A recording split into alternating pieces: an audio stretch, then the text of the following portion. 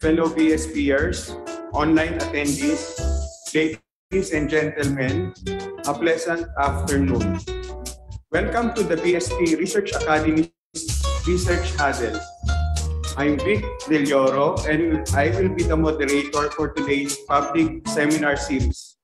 Kindly note that the seminar is being recorded and live streamed on the BSP's FB page. Mr. Carl Francis C. Maliwat will present their paper entitled Remittances from Overseas Filipinos in the Time of COVID-19, Spillovers and Policy Imperatives. After his presentation, a Q&A will follow. For the online participants, you may type your questions in the chat box. Let me now introduce the speaker. Mr. Carl Francis C. Maliwat, F, as he is fondly called, is a research associate at the BSP Research Academy. He began with the BSP as a Central Bank associate under the inaugural cohort of the Young Professionals Program in October 2020. F is an economist, and his research interests revolve around development, inequality, and consumer behavior. He earned his master's degree in development economics and bachelor's degree in economics from the University of the Philippines School of Economics, where he developed his interest in undertaking research. He also holds a bachelor's degree in business administration from the Cesar E.A. Virata School of Business, University of the Philippines. F is also training to become a data scientist and is pursuing a second master's degree, this time in data science, from the Asian Institute of Management. F, you now have the floor. You have 30 minutes for your presentation. Thank you, Sir Vic, and good afternoon, everyone. Sorry, let's just wait for my presentation to show up. There we go. Okay, good afternoon, everyone. I am Francis from the BSP Research Academy, and it's my pleasure to present our paper entitled Remittances from Overseas Filipinos in a Time of COVID-19. Before I proceed with the discussion, I would like to first introduce the research team who worked on the paper, because the Research Huddle is not just about presenting research outputs, but also about featuring researchers, putting researchers in the spotlight. So the team is composed of Dr. Sid Tuaño-Amador, former BSP Deputy Governor and former head of the BSP Research Academy, Ms. Oni Bayangos, who is our principal researcher and lead author of the paper, and we have Meg Romarate over there, our newly minted back officer 4, and yours truly. Actually, this paper was presented also at the Third Asian Economic Development Conference, and I am proud to flex this fact today. This conference was organized by the Asian Development Bank Institute and the University of Tokyo, and it was held last July in Tokyo, Japan. So Ms. Oni sent me to present on behalf of the team, as she had a separate presentation ongoing in Canada. And I have her to thank for giving me the chance to present and pretend like I am a smart person around PhD holders and PhD candidates worldwide. So this version of the paper was completed in 2022, when we were still reeling from the initial outbreak of the pandemic. So 3 years after the fact, we are on the road to recovery, but this road has proven to be quite difficult to traverse. On the topic of remittances, I have read a few news articles saying that there was a slowdown in the growth of remittances over the past 2 quarters, I think. And there is a dampening in growth outlooks with respect to remittances that started this June or July. So the lessons of this paper remain relevant under present circumstances. So having said that, let's begin. Okay, before the pandemic struck, remittances were at an all-time high. Back in 2019, remittances to low and middle income countries reached a record high of $554 billion, which exceeded official development aid flows. So when the pandemic hit, expectations of a sharp contraction in remittances worried policymakers in countries that rely substantially on this type of flows, given the various macroeconomic implications, such as those on private consumption, the balance of payments, and exchange rates. Now, remittances are important, particularly in the Philippine context, as they are an attractive source of foreign exchange. In terms of share to nominal GDP, remittances are second to external borrowing, and they also exceed foreign direct and portfolio investments combined. And stability tests show that remittances have been broadly stable since 2010 and are thus a more dependable source of funding than other private capital flows. So a sharp contraction in remittances may actually just be destabilizing given how reliant large sectors of the Philippine economy are on this type of flows. So that actually establishes our motivation for conducting this inquiry. Having said that, these are the research objectives that we had in mind as we conducted our study. First, we wanted to examine the impact of the pandemic on overseas remittances. Next, we sought to determine how a shock in remittances spills over to the rest of the economy, particularly on the labor market, the financial sector, and on the real sector. And finally, we assessed the implications on policymaking with respect to remittances. Okay, we begin our analysis with some salient facts. So here I show that I mentioned earlier that in 2019, global remittances reached a record high. That was actually around $654 billion according to World Bank data. So if you break this down on a regional basis, we can see that remittances are largest in the Europe and Central Asia region, which is the light blue area or the light blue bars, followed by the Asia Pacific region, East Asia and Pacific region, where the Philippines is. In 2020, the level of remittances worldwide was only 1.2% lower than in 2019, much smaller than the 7% decline originally forecasted. So this is represented by this solid yellow line. And as you can see, the dip is actually very close to zero. It's not as large as originally thought. This decline in transfers was notably smaller during the decline recorded during the global financial crisis. And on a regional basis, the contraction of personal remittances to Asia-Pacific economies is the dark blue line somewhere there, is also considerably lower than the contractions recorded in other regional groups.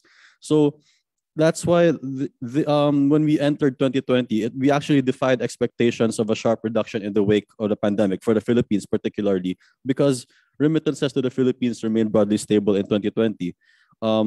Both personal and cash remittances dropped by only 0.8%. And you can see this in the graph here for 2019 to 2020. The bars are actually fairly level, even though the bar for 2020 is just a little bit shorter. They're still fairly level. And then come 2021, remittances rebounded robustly. Oh, this is for 2019 and 2020. And then for 2020 and 2021, you can see that remittances rebounded robustly, exceeding 2019 levels, in fact. So worth mentioning are that during the Gulf War in the early 1990s and the global financial crisis in 2008, cash remittances were remarkably strong. And they continue to grow despite the crises, but at slower rates. So even way back then, remittances to the Philippines have been resilient to shocks, and this resiliency has served as a major force to prop up the economy despite those shocks. We also examine remittances by source country, and off the bat, we can see here that remittances from the United States are the largest. But we should take this with a grain of salt, as it is a common practice for remittance centers to course their remittances through correspondent banks, most of which are in the United States. Nevertheless, we can see that remittances actually increased during the pandemic. Remittances from the US actually increased during the pandemic. And if we examine the rest of the economies,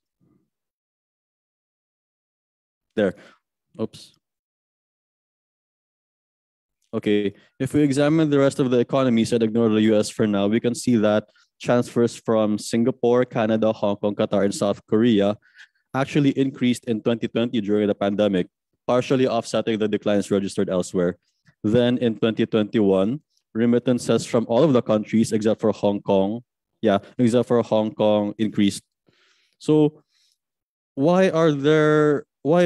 how do we explain this relative strength of remittances observed during the pandemic? So we discussed the 5 shown here. Okay. So first, overseas Filipinos are a heterogeneous group, and their motivations, willingness, and capacity to send remittances are varied. So there are those who were more vulnerable to the economic downturn, but there were also overseas Filipinos who were more resilient because they had steadier sources of income, and the nature of their jobs made them relatively immune to the effects of the pandemic. And these are the overseas Filipinos that have jobs in medical care and personal services. Then we also have income augmentation from overseas Filipinos who may have found ways to augment their incomes in order to sustain their remittance sending behaviors during the pandemic. So they may have found second jobs, work longer hours, or switch occupations when necessary. And then we also have income support from targeted fiscal stimuli that may have contributed to steadier remittance flows from countries that adopted such measures, particularly from advanced economies like the US. Then we also have the possibility of overseas Filipinos dipping into their accumulated past savings to continue to provide support to their family members back home. As they had been mindful of the economic contraction back in the home front, overseas Filipinos could have been prompted to send more or the same amount of remittances out of their own personal savings to help their households during the time of hardship. And then we also have diversion to formal remittances because of the mobility restrictions from that could have hampered access to physical remittance centers. Overseas Filipinos may have opted to shift to more formal channels and to digital means. So the shift in flows from cash to digital means a better capture of these digital transactions coursed through formal channels. And these better capture of these remittance numbers could have supported the recorded remittance numbers. And finally, we have repatriation. And this is one thing that we are actually looking into right now because it's been 3 years after the pandemic and some of these repatriated workers may have gone back to work back in their host countries. Anyway, repatriation, temporarily for some or permanently for others, may also be another explanation because the number of repatriated workers actually rose during the pandemic.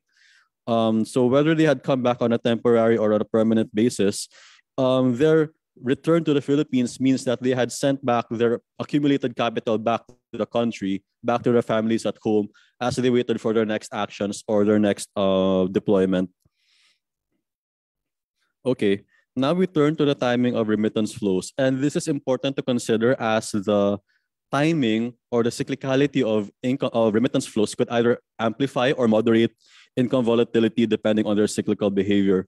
So the issue of income volatility is also important because macroeconomic stability demands, sustained balanced growth demands macroeconomic stability. So pro-cyclicality in remittances has the potential to be destabilizing. In the literature, pro-cyclical remittances are assumed to be driven by self-interest or investment motives. So when the home economy grows, more remittances are sent home to invest in financial instruments or physical assets. On the other hand, counter-cyclicality is associated with altruism. So when the home economy is in turmoil, more remittances are sent home to cushion from downward shocks to income. So we find bilateral or pairwise correlation coefficients between overseas Filipinos remittances to the real GDP of the countries listed here. Also with domestic real GDP and domestic real consumption spending. So as you can see in the table, most of the countries are remittance sending behaviors are pro-cyclical with the real GDP of the host economies, signifying that these host economies can have the potential to be destabilizing when it comes to remittance sending behaviors of Filipinos to the home country. Because if their economy falls, then their remittance sending behavior will also fall. So it is an important spillover channel. And you can also see that remittances are pro-cyclical with the domestic real GDP.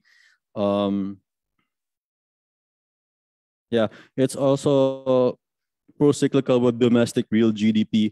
And this indicates that there is an investment or self-interest motive at play here. But if you look at the relationship between remittances and real consumption, there's a counter-cyclical behavior. So what we can surmise from these results is that there are competing effects. There are competing effects between the altruistic motive and the self-interest motive. So it's not unreasonable to conclude that remittances should decline with the economic contraction brought about by COVID. But we know that the correlation tests only deal with bivariate relationships. So the reality is that the relationships at play are much more complex. So we should also consider that when studying the impact of remittances on other sectors of the economy and vice versa, the issue of endogeneity needs to be addressed. because remittances also form a part of GDP. Okay, so the first research question is as follows.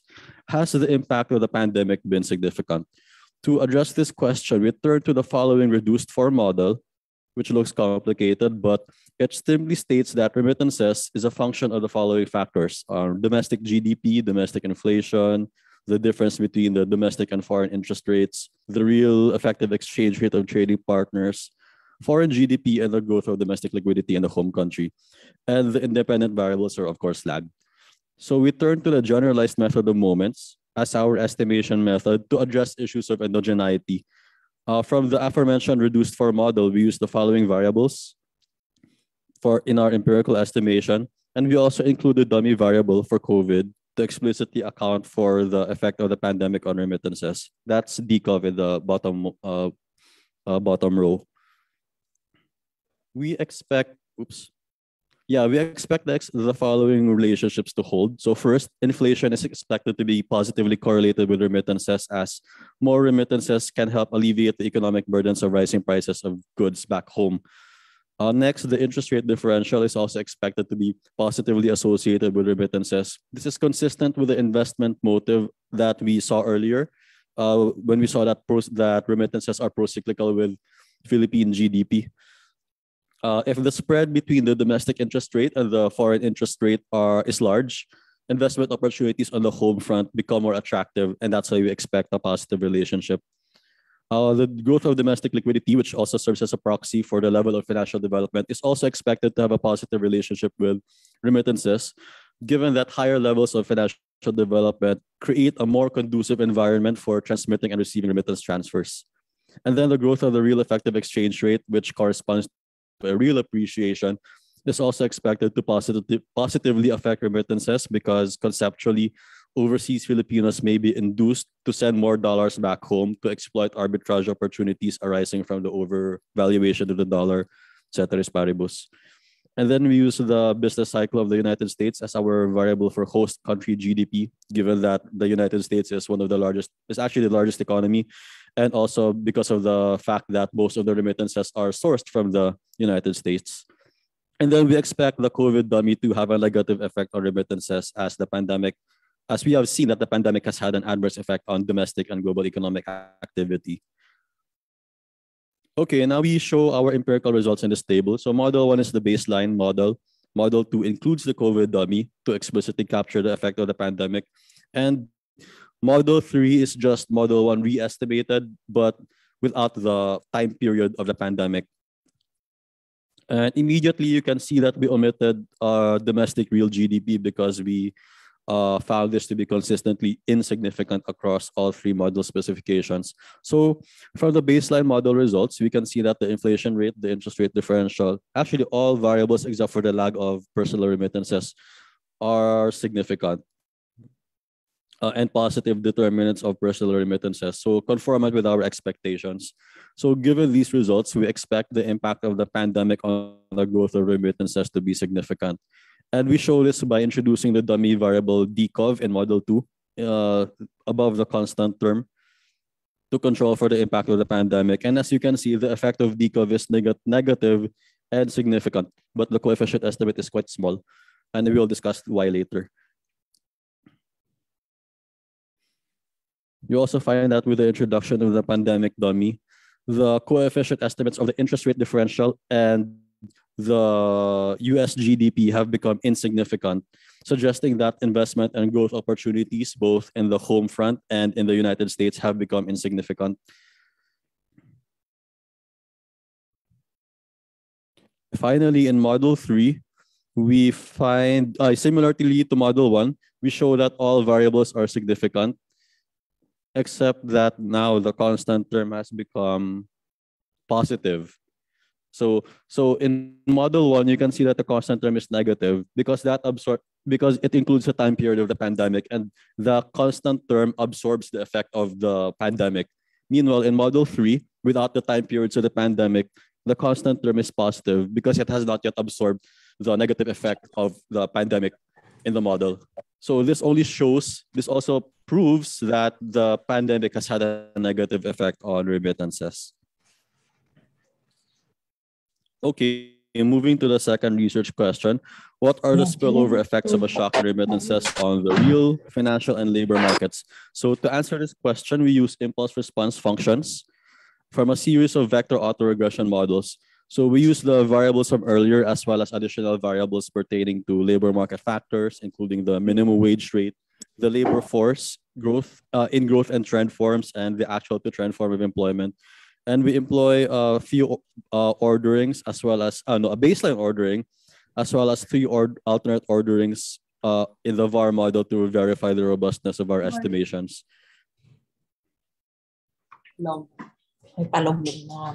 Here are the orderings I mentioned earlier. Okay, so the following sets of charts will show the impulse response functions of a unit standard deviation shock in personal remittances on all of the variables that I listed here in the slide. So by design of the IRF VAR methodology, the shock represents an upward shock. But since we know that COVID is a downward shock, we can just imagine these charts flip downward to see the downward effect. Anyway, the effect, the property of symmetry is inherent in the model, so we can just imagine it exactly flip downward to see the downward effect, the effect of a downward shock rather. So okay, this first set shows the results from the baseline ordering. So as you can see, the shock to remittances significantly affects domestic real GDP growth, inflation, the interest rate differential, the nominal peso-dollar exchange rate growth, and domestic liquidity growth. And I should also point out the effect of the shock on remittances. So as you can see, there's a lag, there's an effect 1 period after the fact, but later on, 2 periods, 3 periods, the effect disappears. So this shows that the effect of the shock on remittances is temporary. And it also supports the finding that the remittances recovered immediately in 2021.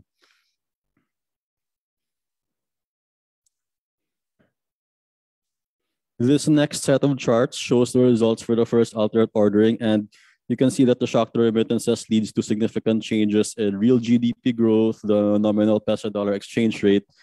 And then this third set shows that real GDP growth, the interest rate differential, and the growth of the real effective exchange rate respond significantly to a shock on remittances. And then in this last set of charts, again, real GDP growth, the interest rate differential, and the growth of the real effective exchange rate respond significantly to a shock on remittances. So across all sets of IRFs, the responses of real GDP growth, the interest rate differential, actually just those two variables are consistently significant. And we also find that the response of the labor market factors are not significant. And this may be because of the various measures implemented by the national government to cushion the effect of the pandemic on Filipino workers and their overseas Filipino workers and their beneficiaries. Okay, so summarizing our findings. First, overseas Filipinos remittances, both cash and personal, are pro-cyclical with the incomes of the Philippines and of major host countries. And from this, we can conclude that shocks such as those seen during the pandemic are expected to reduce both remittances and economic growth. Next, we found that domestic inflation, the real interest rate differential, domestic liquidity growth, the growth of the real exchange rate, and the business cycle of the US economy as a migrant hosting economy are significant factors that drive the growth of personal remittances. Third, we found that the pandemic has indeed had a negative effect and a significant effect on the growth of personal remittances. But, and this is crucial, we have found this effect to be temporary. Nevertheless, we find that shocks to remittances do spill over to the rest of the economy. And while the shock to remittances is temporary, the spillover effects may not necessarily be so. Oh, yeah, there we go. Okay, so clearly we find that remittance flows represent a specific and important channel of spillover effects from the global economy. And as such, remittances will continue to exert a significant force in the Philippine economy for the foreseeable future. And because remittances remain a crucial source of funding for the Philippine economy, we really must consider how to leverage or optimize the use of remittances to fuel further economic growth. So we consider the following policy measures. First, we declare the provision of remittances as an essential financial service. Second, we support the development and scaling up of digital remittance channels for migrants and families through fintech and digital modes. Third, we continue efforts to reduce remittance costs. And fourth, we enhance the remittance environment by improving transparency and promoting competition in the remittance market. We can also consider developmental interventions such as to enhance the payments and settlement system, improve access to financial services by promoting the use of the internet and of mobile technology, and to cultivate financial education among overseas Filipinos and their beneficiaries. For its part, and I'm about to conclude my presentation, the BSP has been implementing measures to promote transparency and competition among remittance service providers, as well as to provide financial education to overseas Filipinos and their beneficiaries. In 2006, the BSP issued Circular Number 534, which requires banks and non-bank financial institutions to post remittance charges, classifications, and costs, along with other relevant information for the benefit of remitters and their beneficiaries. Next, the BSP website also serves as a centralized portal to the online landing pages of banks under its supervision, and also provides the respective consumer support hotlines in an effort to promote transparency and accessibility.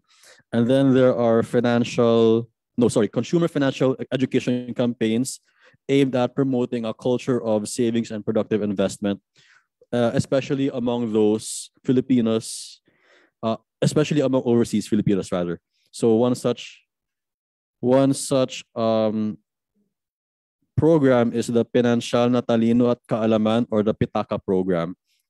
The program aims to equip overseas Filipinos with the ability to better manage remittances, get out of debt, and set aside savings so that when they come back home to the Philippines, they have a much brighter future. Okay, that concludes my presentation. Again, on behalf of the research team, I'd like to thank everybody for your kind attention. And now is the time for questions, so please feel free to raise your virtual hands or to leave your questions in the chat box. Thank you very much. Let's give a big round of applause to F. Thank you, F, for your presentation and for shedding light on two important research questions. Has the impact of the pandemic on overseas remittances been significant? And what are the spillover effects of shocks in remittances on the monetary, financial, and labor markets? Before I open the floor for Q&A, let me just go back to your slide on determinants of remittances. Because I noticed that in the said slide, you were assuming that remittances are pro-cyclical in your a priori expectation for most of the variables are positive, indicating that you are already assuming that remittances are pro-cyclical. I ask this question because it can actually be it's actually an ambiguous, because it's still an empirical issue. Yes, sir. So actually, the assumptions are not actually a priori. We conducted pairwise correlation tests to see the relationship between remittances and the GDP. So these are actually empirical findings and not particularly a priori assumptions. Thank you, F. I now open the floor for questions from the audience. Yes, go ahead, Dr. Fermo. Hi, F. Thank you very much for your presentation. My question actually pertains to something you already mentioned very briefly earlier in your presentation, and that is the some qualifying or qualifiers are needed when we look at remittances coming from the United States. And it is very clear how the magnitude of remittances are counted as coming from the United States. In the literature or in your research, you may have encountered for other countries, for example, what could be the best way to correct for this? Is there any effort coming from, for example, the Philippine Statistics authority if they are the ones coming out with that data, or is it coming from the Bangko Sentral ng Pilipinas, for example? Is there at least an initiative that has begun in trying to maybe weave through the data a little bit in order for us to really have a sense of how much is coming from the United States and how much maybe it is bigger coming from other countries? This is an important question because it's possible that over time, perhaps the magnitude of remittances from the United States maybe is flat. I'm just guessing, but perhaps over time, those coming from the Middle East or other Asian countries where some of our overseas Filipinos are located, for example, Singapore, or maybe another country for that matter, maybe more countries from the Middle East, as a source of remittances rather than just coming from the United States. Thank you. Yeah, that's a very good question, and unfortunately, I couldn't provide you with a concrete answer because it is a common problem in the literature as well. If I'm not mistaken, Ms. O. Actually, Ms. O would like to answer pala.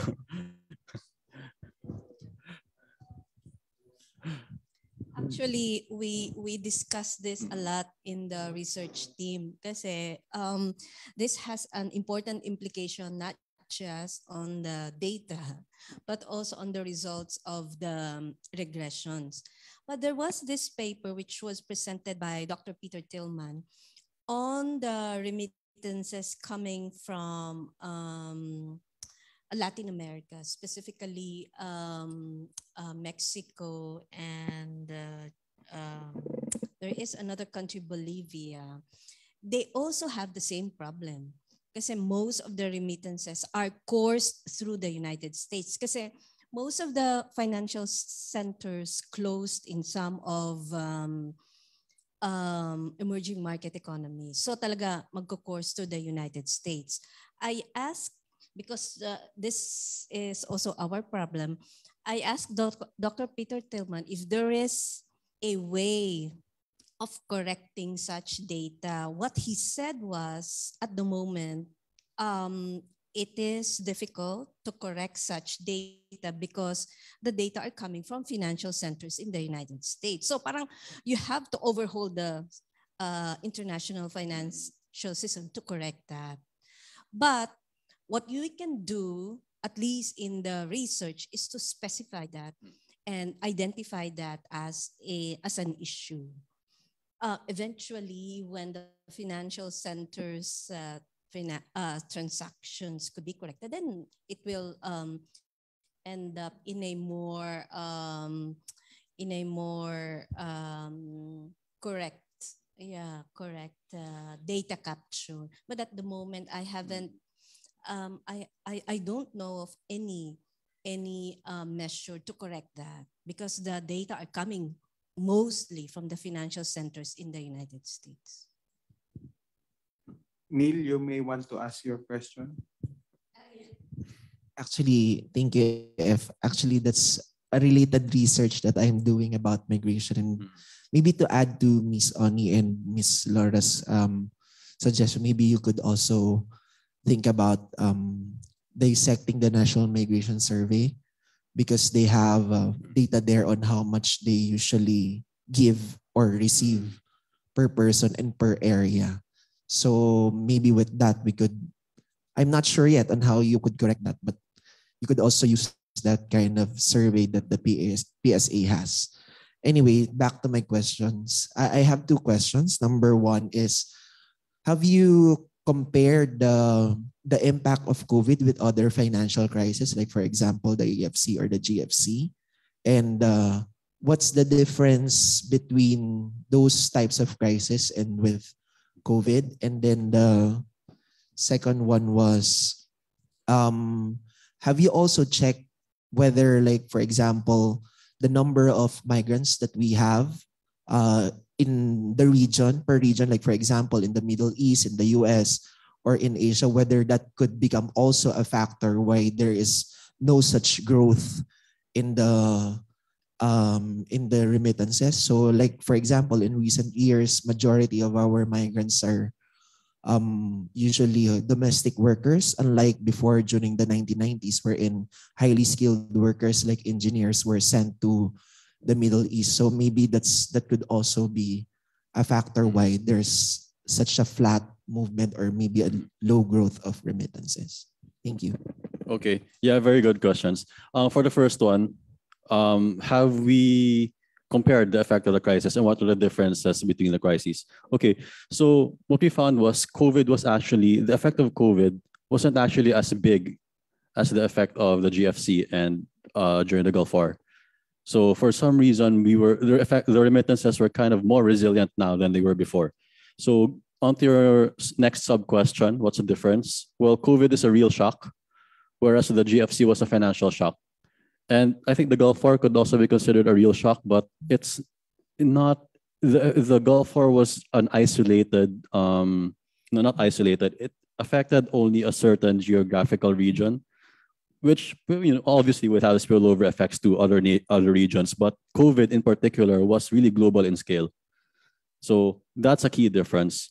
But you'd think that because it's more global, no, that the effect would be bigger, but the effect of the shock to remittances to be bigger. But maybe it's a structural thing, and that moves on to your second question. Have you examined the composition? I think it would be a good idea to explicitly put it in the paper, the composition, if we could find the data. But the intuitive thinking here is you're right, because the composition of OFs right now are more on essential services. Because when you say domestic workers, healthcare workers, diba? So they are essential workers, and they were really crucial to sustaining economic activity and sustaining the health situation of everywhere, basically. And you're right, that may have been a factor why remittances are stronger. And as you mentioned, and that really supports my point that it's a structural thing. It's a structural shift in the composition of OFs.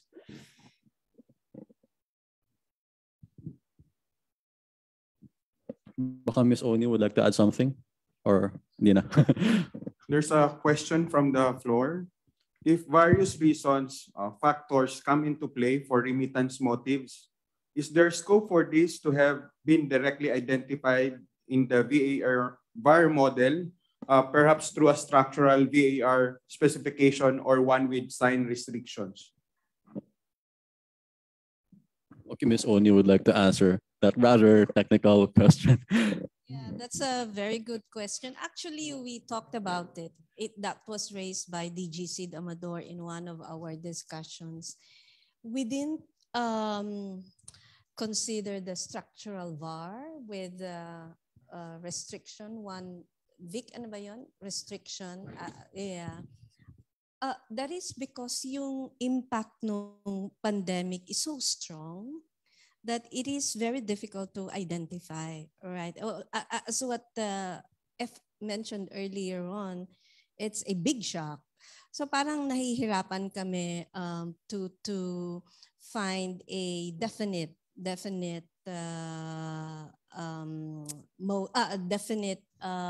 narrative for identifying another motive for holding or for overseas remittances. But what we can do, and F and I were discussing it this morning, we could extend the data set to include data until 2023. In that sense, baka makakita kami ng magandang narrative using a structural VAR. But that's a good question. I like that. Thank you. Any more questions from the floor? Okay, Neil, go ahead. No? So there being none, let me join me in thanking F for his excellent presentation. Round of applause, please. May I now request the attendees, both online and on-site, to answer the feedback survey form, which we are going to flash on the screen.